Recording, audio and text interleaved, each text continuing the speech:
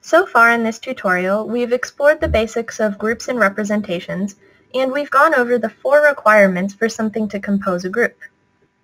Then we looked at some applications of groups in the form of rotation groups acting on different coordinate systems, and we explored different representations of these rotation groups in both 2 dimensions and 3 dimensions.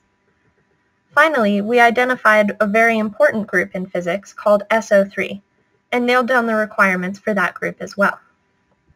In this lesson, we're going to look at a new representation for when things get a little bit more complicated than matrices. To create this new representation, we'll have to use something called index notation. For our first example, let's look at our 2D rotation matrix from the last lesson, and we'll begin to rewrite it using index notation. Instead of having sines and cosines, we'll replace each element of the rotation matrix with the letter R and 2 indices. The upper index tells us which row the element belongs in.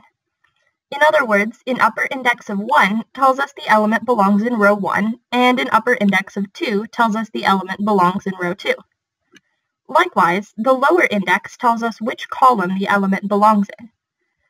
This way, an element labeled R1'1 belongs in row 1, column 1, and an element labeled R2'1 belongs in row 2, column 1, and so on. The upper index is primed because it represents a transformation from one coordinate system, or what we call the unprimed coordinate system, to another primed coordinate system. We can do the same thing with vectors as well. For a column vector, everything is already in column 1, so the lower index isn't particularly useful. We'll represent each element of the vector by the letter V with one upper index. This way, the first element of the vector is labeled V1, the second is labeled V2, and so on for any vector of arbitrary length. When I multiply this matrix and this vector together, we should get some resulting vector with 2 elements as well. Just using matrix multiplication, we find that the first element should be equal to R1'1 times V1 plus R1'2 times V2. Similarly, the second element should equal R2'1 times V1 plus R2'2 times V2. We'll call the first element of the new vector V1' and the second element V2' to represent the elements of the vector in the new or the primed coordinate system. This seems a little pointless at first. Why can't we just write out the matrices with their original elements? There are 2 reasons we like to use index notation. First, we'll find that as physics gets more complicated, not everything can be represented as a matrix, and index notation will be the only way to perform these computations. Second, matrices can get very big very fast, and we don't always want to write out every single element, let alone perform increasingly complicated matrix multiplications. One way we can easily represent a rotation matrix of any size is with the representation R mu prime mu. Again, the prime index represents the new coordinate system, and the unprimed index represents the old coordinate system. Typically, we like to keep representations in terms of either all primed or all unprimed coordinates. Transformations, however, are the exception to this rule, as they represent the operation that moves us between the primed and unprimed systems. Similarly, a vector of any size can be represented by V mu. Here, the indices mu prime and mu contain all the allowed values for both rows and columns.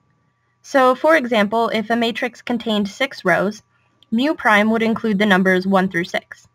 And if that matrix had 4 columns, mu would include the numbers 1 through 4. We still want to find that new or primed vector that results from the multiplication of this matrix and this vector.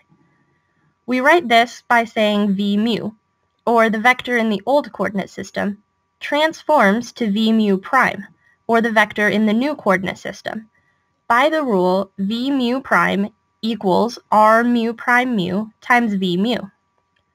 Again, V mu represents the original vector, V mu prime represents the vector in the new coordinate system, and R mu prime mu represents the transformation operation that gets us from the old coordinate system into the new coordinate system.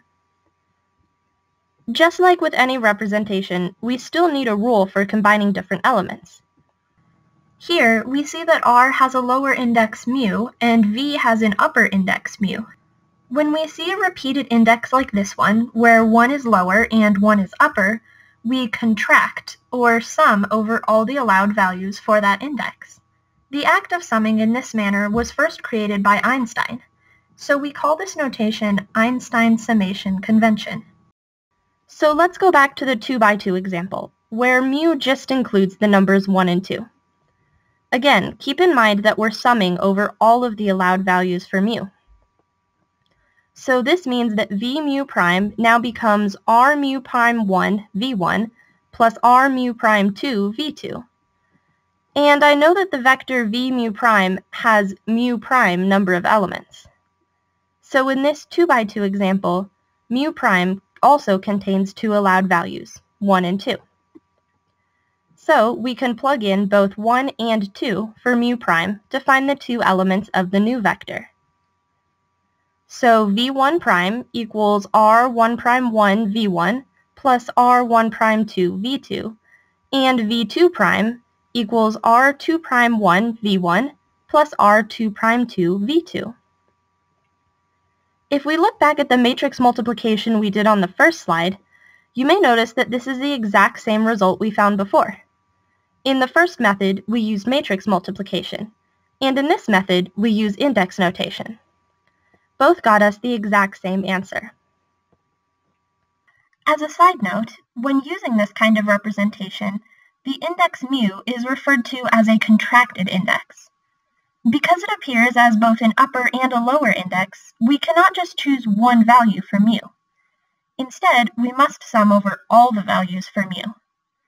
On the other hand, mu prime is what we call a free index. We can choose just one value for mu prime, plug that value in, and find an expression for an individual component. Let's take a quick break and do a few exercises. Here I've written out a 3x3 rotation matrix with elements A, B, C, D, E, F, G, H, I, and a 3-component vector with components 1, 2, and 3.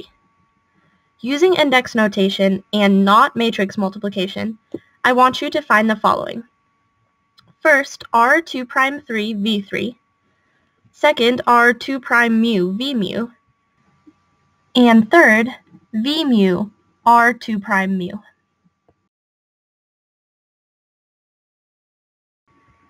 Let's go over the solutions. Here, I've explicitly listed each element of the rotation matrix with indices representing their respective rows and columns. I've also listed each element of the vector with its respective index as well. Part A asks for R2 prime 3 V3. All we have to do for this one is look at the lists above and find which elements each representation corresponds to. Looks like R2 prime 3 is F and V3 is 3. So that means R2 prime 3 V3 equals 3F. And that's our answer to part A.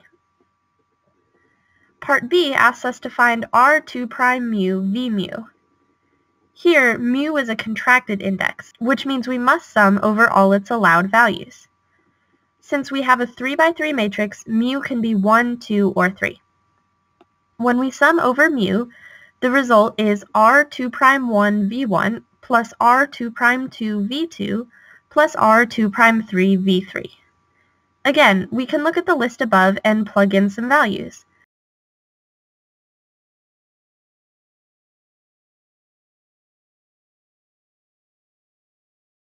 Our final answer tells us that R2 prime mu V mu equals D plus 2E plus 3F.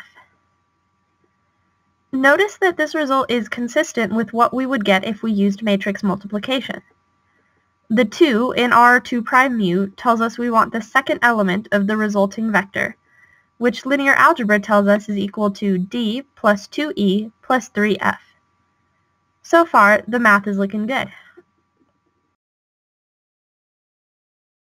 Part C asks for V mu R2 prime mu. This looks very similar to Part B, but the order has been switched around a bit. However, mu still appears to be a contracted index, and we can sum over all the values of mu just as we did before.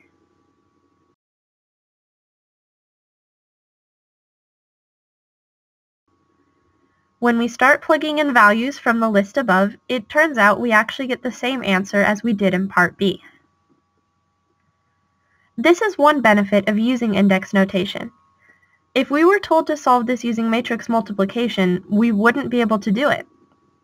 Multiplying a column vector by a matrix isn't possible under the rules of linear algebra. Using index notation, however, we find that order doesn't matter. Now that we're a little more comfortable with index notation operations, let's do something a little harder. Here we have a 2x2 transformation matrix and a matrix representation with two upper indices, which we write as T mu nu. For this exercise, I want you to find the components of this representation in the transformed coordinate system. In other words, we're looking for T mu prime nu prime. Here's a hint to get you started. In order to transform both indices, we'll need to apply the transformation twice, once for mu and once for nu. We'll end up with two contracted indices, mu and nu. Our equation should look like T mu prime nu prime equals R mu prime mu times R nu prime nu times T mu nu. Start by summing over nu first and then mu.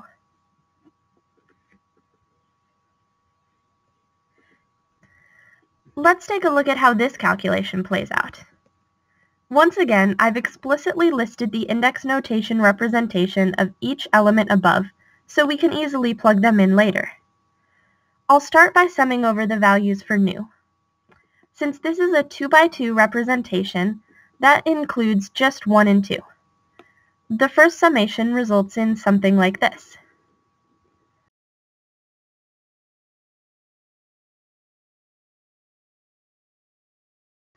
Next, we'll sum over the allowed values for mu. Again, just 1 and 2. The result after this contraction now looks like this.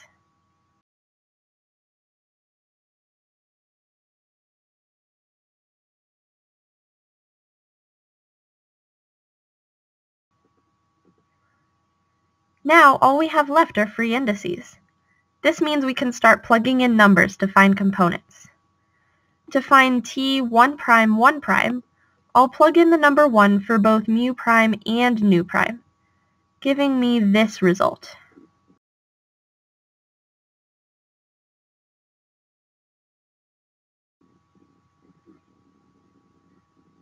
Finally, all our indices have actual number values, so we can start plugging in the values for above.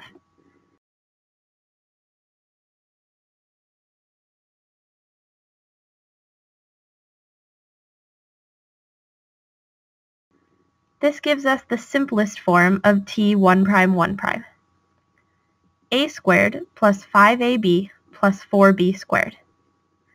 And there's our first element. We can use a nearly identical procedure to find the other three components. I won't write them all out explicitly, but you should have gotten the following answers. Finally, we can write the representation in the transformed coordinate system as follows. One last note on this example before we wrap this section up.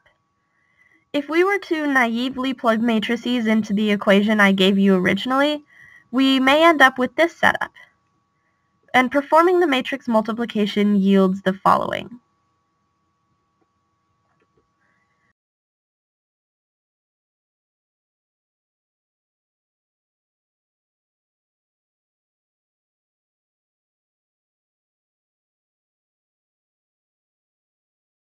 Notice that this is not the answer we found when we first used index notation. In the previous example, we said that order doesn't matter when we use index notation. However, when we try to use matrices, order does matter. In matrix form, the contracted indices must be adjacent to one another. To get our equation into this form, we have to rearrange the representations to look like this. Performing this multiplication, now we get back the same answer as when we used index notation.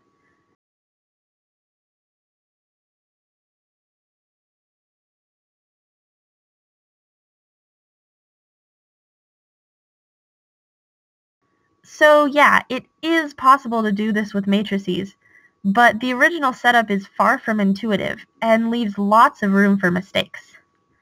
Just one more reason why index notation proves to be much more reliable as the physics gets more complicated.